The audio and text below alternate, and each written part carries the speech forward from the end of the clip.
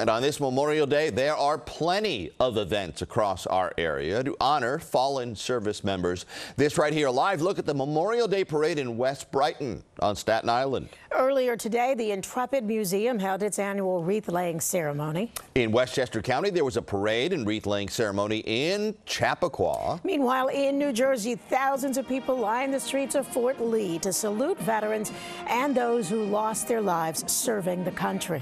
There's also a parade in Fairlawn to salute our heroes, and New Jersey reporter Anthony Johnson is there for us. Anthony.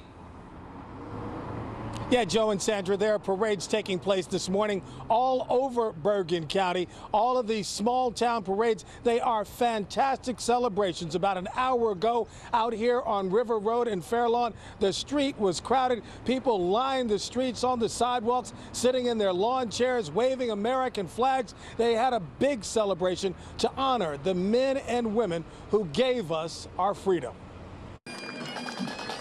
Waving American flags and cheering from lawn chairs, the true charm of a small town celebration was on full display. I've been here for 75 years and every year it's great. We love it. The town of Fairlawn is celebrating its 100th birthday and continuously shows military pride, honoring local men and women who are serving or have served the country. I think it's great that people come out and honor our country and the people that served for our country and those that gave their life for us so that we can sit here and enjoy this day. The parade brings together friends and family who come out to support the young and old who participate in the parade. My dad fought in World War II, was a Purple Heart veteran. He didn't die in service, but we want to honor everyone who did. Personally, my granddaughter was marching with the Brownies, and I'm here with my son, my husband, my other grandson. And we love Fairlawn, and that's why we're here. The skies may have been cloudy, but the crowd was not dampened by the threat of rain. They let their pride shine on this day that we celebrate those who gave their lives so we can live free.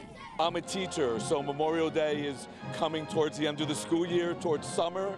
So the sun was out 10 minutes ago. It was beautiful. So it's just happy thoughts that the summer's coming, but also, you know, melancholy thoughts about the people who brought this to us.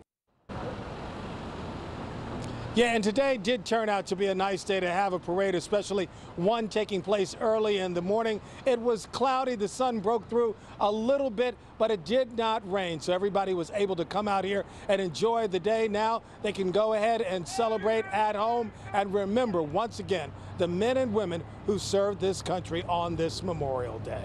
That is the latest live from Fairlawn, New Jersey. Anthony Johnson, Channel 7 Eyewitness News. Anthony, thank you.